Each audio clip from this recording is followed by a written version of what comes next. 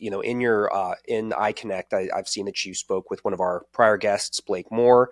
Obviously, you Yeah. have been active in speaking with some industry advocates. I've done that myself, and I try to keep our viewers apprised of what's going on in this area. So maybe if you could speak on some of those points, that would be great. Yes, most definitely. So I'll speak more to the PCB industry, but as you know, a trending hashtag that propagated across the internet and the PCB community a few years ago was the hashtag chips don't float. Right, and essentially that means that we can't just invest money into the semiconductor chips, but we have to invest money into the entire ecosystem. And that means that includes the packaging and the PCB itself.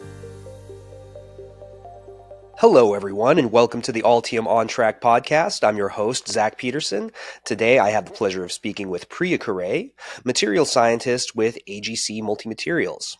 This is a company I have not had a chance to learn about just yet, and so I'm very excited to talk to Preeya today. Preeya, thank you so much for joining us. Yes, thank you for having me. I'm excited to chat to you a little bit about the company and what we do. Yeah, absolutely. I first became aware of you through iConnect.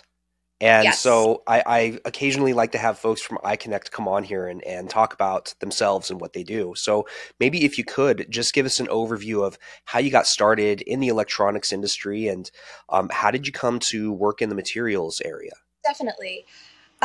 So it happened kind of accidentally. Um, when I was an undergraduate, I was at Rutgers University and I was figuring out what I wanted to study.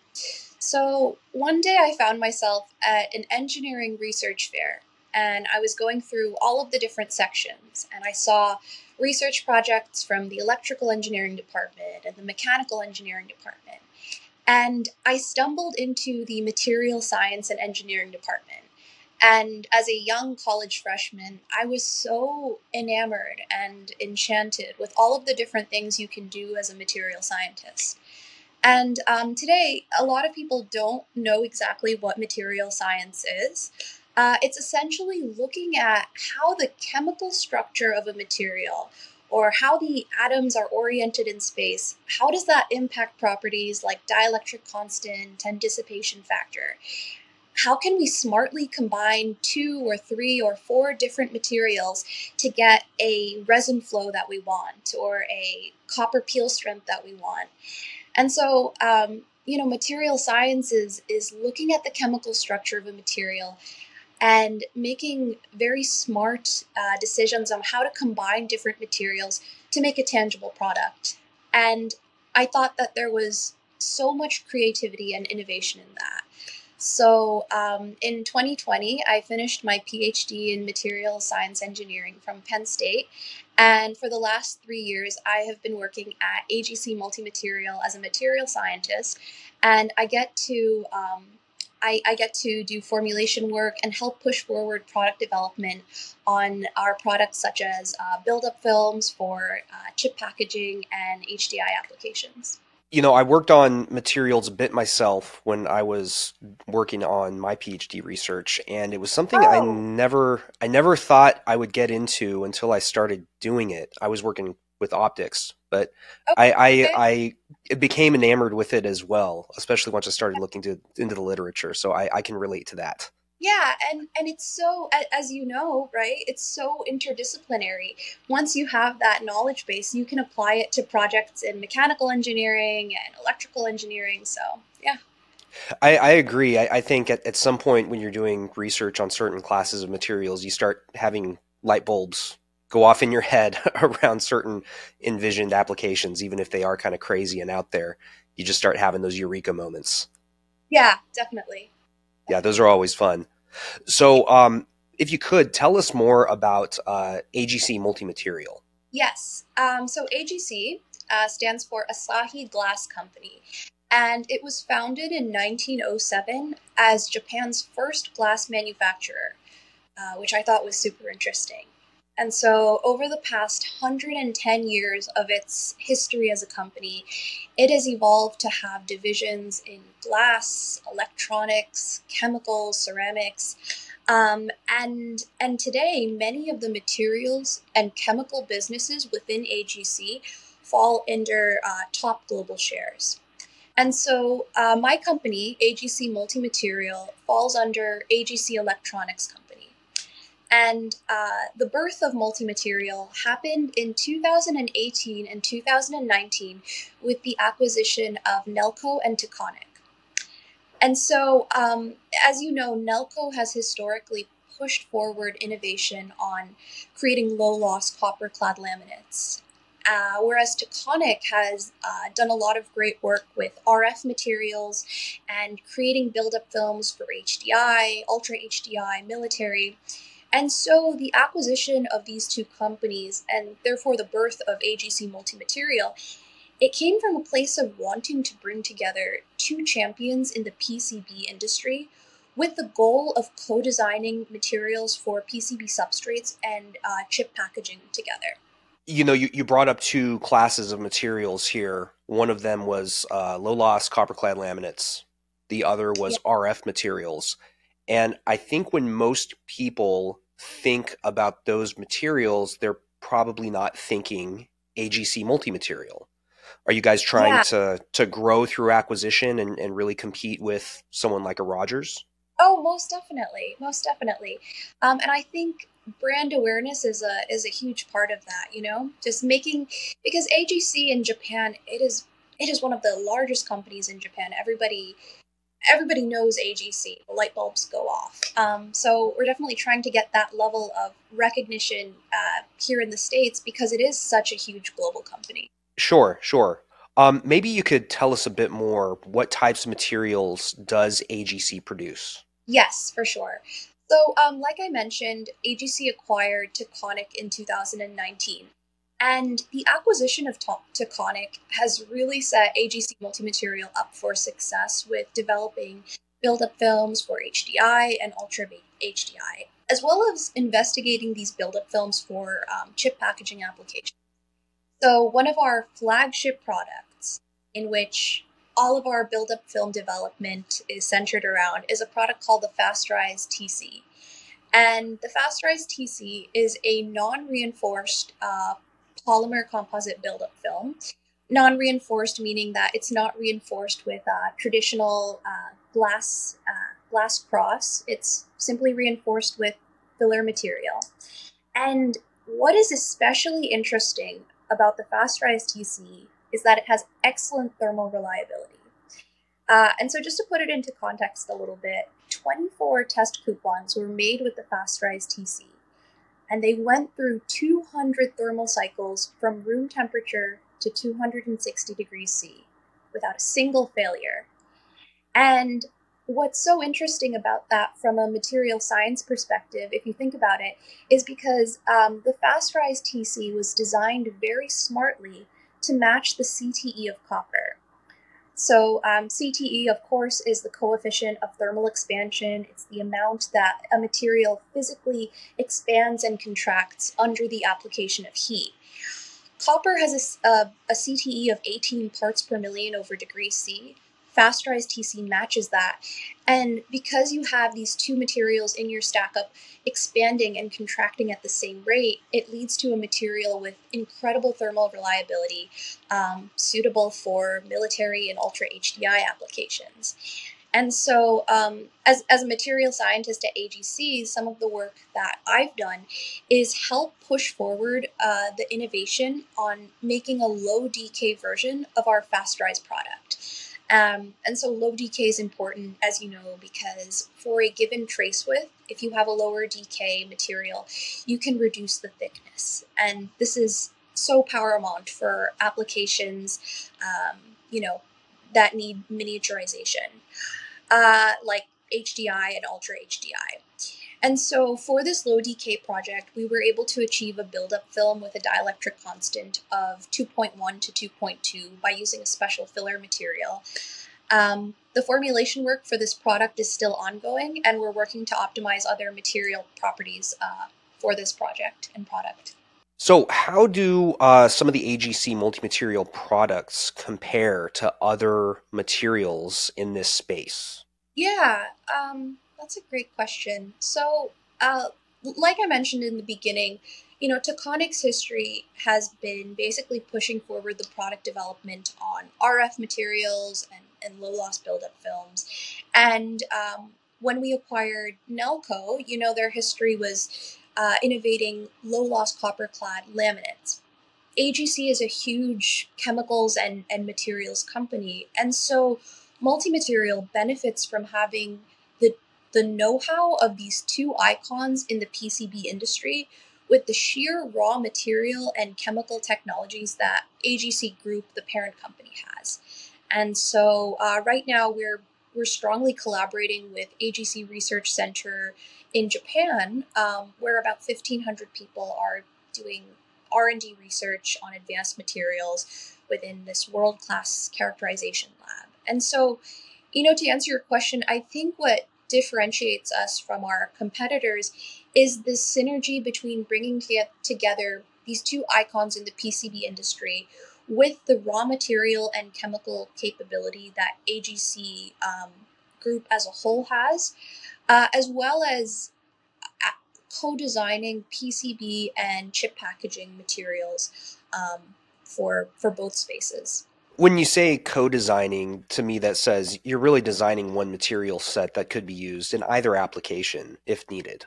Yeah, exactly.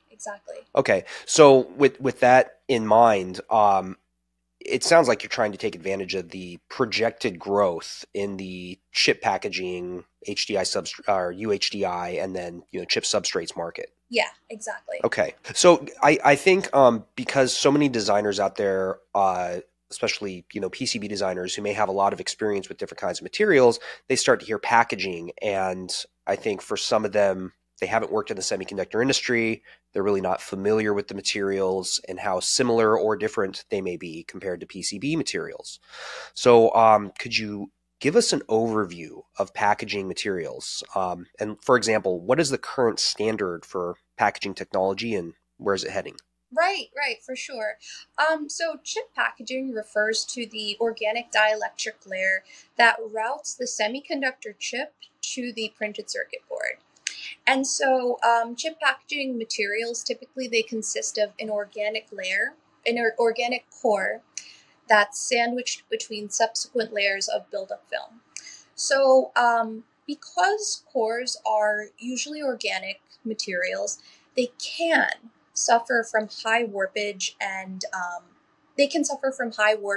low modulus from their polymeric components. And so one material that has been identified as a next generation alternative to the organic core is glass. So glass has a high modulus and a low CTE compared to polymer materials. And because of that, those characteristics are ideal for preventing warpage of the chip package.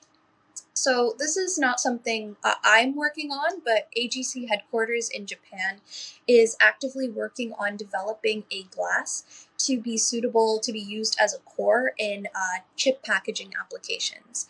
And at AGC Multi Material, right now we're investigating the use of our buildup film technology to be applied to, chip packaging buildup films, as well as understanding how the mechanism between the buildup film adheres to something like a glass core. Maybe if you could just tell us a little bit more about the warpage problem. So you brought up warpage. Does this just place excess stress on the die whenever warpage happens? And then what are some of the main causes of warpage of these materials in a package? Yeah, so warpage does cause excess strain on the die, and it prevents going into higher gigabytes per second technology because you want it to be as reliable and flat as possible, right? And it comes back down to CTE. Glass inherently has a lower CTE than organic polymeric materials do, and so there are certain products on the market right now where you can achieve a low CTE and therefore likely low warpage with polymers. But as a whole, by and large, because glass has a higher modulus and a lower CTE, that's why it's been identified as kind of a next generation material to prevent this issue in chip packaging. So I have to ask, what is special about the glass that you want to create? I mean, I think most people may not realize that glasses are a very broad class of materials beyond just, the windows that you look through to see outside. So what's Yeah, special about the glass that you want to use in packaging? special about the glass that we want to use in the packaging is that it's going to come from AGC, and AGC is one of the glass companies in the world. I understand. Can't reveal the Yeah, secret sauce, so that's fair. yeah, yeah. Wish I could. Material scientist in me wants to divulge all the science. No, that's fair. That's fair. So maybe let's move on just briefly.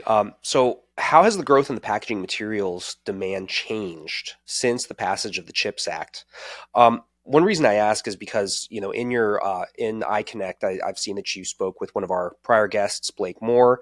Obviously, you Yeah. have been active in speaking with some industry advocates. I've done that myself, and I try to keep our viewers apprised of what's going on in this area. So maybe if you could speak on some of those points, that would be great. Yes, most definitely. So I'll speak more to the PCB industry, but as you know, a trending hashtag that propagated across the internet and the PCB community a few years ago was the hashtag chips don't float. Right, and essentially that means that we can't just invest money into the semiconductor chips, but we have to invest money into the entire ecosystem, and that means that includes the packaging and the PCB itself, right? And so, like you mentioned, last year I got the chance to speak to Congressman Blake Moore. He, alongside Congresswoman Anna Shu, they introduced the Protecting Printed Circuit Boards Act to U.S. Congress in May of 2023. And this act, if passed, it would provide a 25% tax credit for the purchase or acquisition of American-made PCBs.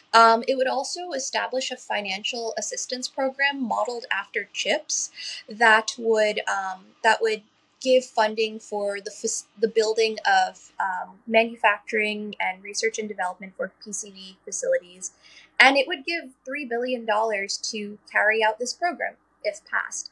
And so I think because of the advent and the passing of the CHIPS Act, there's a lot more awareness for other parts of the ecosystem that have uh, been kind of neglected within the past couple of years.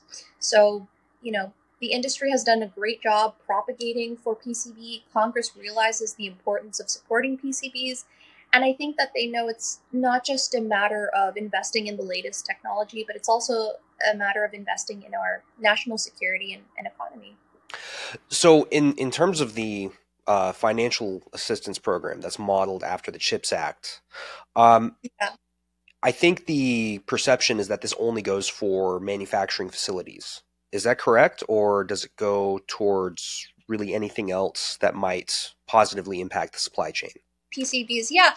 I think it is primarily for manufacturing, but if I'm not mistaken, it also includes investing in the research and development of PCBs, kind of just holistically putting in resources to make sure that our PCB supply chain is resilient and robust.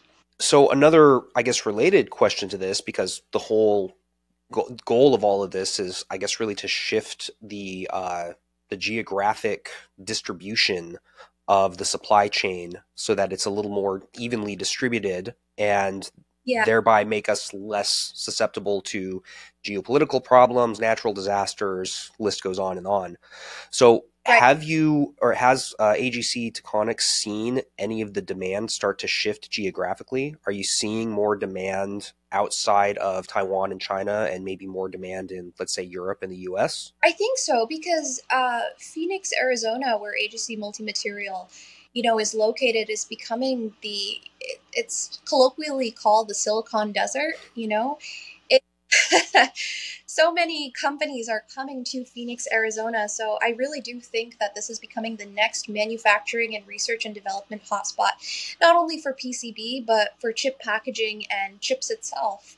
Yeah, it's really interesting to see all of this kind of take place. And I have to be honest, I was a little skeptical at the level of support that people were going to uh, uh, put forward towards trying to reshore some of PCB production. But, initially it's looking promising. I mean, you have American Standard Circuits who came out talking about their UHDI, and Calumet is involved. In fact, Meredith LeBeau is working, I think, on the NIST panel for implementation of some of these funds. So I got to say, I'm impressed at the number of people who have really taken this seriously. Yeah, I would agree with that. And a couple of weeks ago, I was in Washington D.C., and it's very encouraging to see there are so many moving parts from so many different federal departments working towards this one goal of bolstering our supply chain in semiconductor in America, from Department of Energy to Department of Defense to Department of Commerce. So it's very hopeful, I think. So given that you've spent more time in Washington, D.C. dealing with this kind of stuff than I have, I haven't done it at all. I've been invited by the PCBAA guys, but I haven't been yet. So I would love to go this year. David Schild, if you're listening, email me. But I've always wondered, what do folks on the Hill, how do they react when someone comes up and talks to them about this? What's their perception about PCBs and the supply chain that's associated with them when you start talking about, things like applying the CHIPS Act model to supporting the onshoring or nearshoring of PCB production? Do they even realize that PCBs are an important thing? Or do you have to really break it down for them? No, not at all. They know how important it is. So when I spoke to Blake Moore last year, during our I-007 interview, it was so apparent that, he said, Congress is a funny place, right? And there are so many issues circulating, not just in technology sector, but in the health sector and the infrastructure sector. But everybody knows the importance of PCB. They know that this is an issue. And I think something that is extremely telling and compelling is the fact that the Protecting Printed Circuit Boards Act, it's bipartisan legislature, right? And so you kind of see across the board, it's gotten support. It hasn't passed yet, but they're doing their best. And it's clear to me, being in DC and speaking to various people, that they know that this is an important issue, and that's what makes it quite hopeful, I think, as a scientist, seeing that these very real issues that you and I deal with on a lab level are, being taken very seriously. I'm encouraged too. I'm just hoping that the level of growth expands beyond just defense, because for so long, the only support has really come from NDAAs, right? And it's really meant to support, military PCB production, which, that's part of the supply chain, and it's important because it helps keep a lot of the mom and pop shops afloat and all of that. But most PCBs are not, defense. They're consumer products, and all of that, so much of it happens in Taiwan, Vietnam, China. It's expanding out. I think people are taking, a China plus one strategy pretty seriously. But still, most of that production is not North America, and it's not Latin America. Yeah. No, that's a great point too. I think the PCBAA is doing excellent work lobbying for these efforts, and I would say that corresponding with them and presenting these thoughts to the decision makers is the best way forward. Yeah, I would agree with you. So getting off of politics for just a moment. So what are some of the plans that AGC has in the future for future products? I know you mentioned glass for chip packaging. We kind of talked briefly about low DK. I know you wouldn't admit to it, but I'm hoping there's a sub 2 DK material coming out. What else is AGC planning as far as in the material space to support the industry?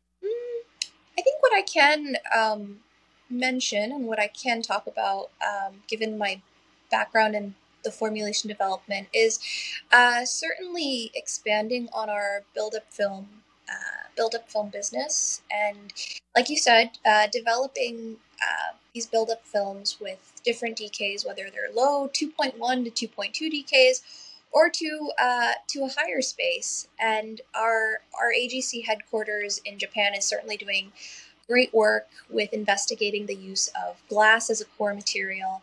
So I don't know if I can divulge more beyond that, but I can guarantee it'll be very compelling and good science.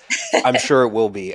As some of this stuff comes out and as all these things we talked about continue to develop, we'd love to have you come back on and talk about some of this stuff. I'd love to. Thank you so much for having me. Absolutely. Thank you so much for being here. To everyone that's listening, we've been talking with Preeya Kuray, material scientist with AGC Multi Materials. I should say Dr. Preeya Kuray. I apologize earlier. If you are watching on YouTube, make sure to hit the subscribe button, hit the like button, leave us a comment. You'll be able to keep up with all of our tutorials and podcast episodes as they come out. And last but not least, don't stop learning, stay on track, and we'll see you next time. Thanks, everybody.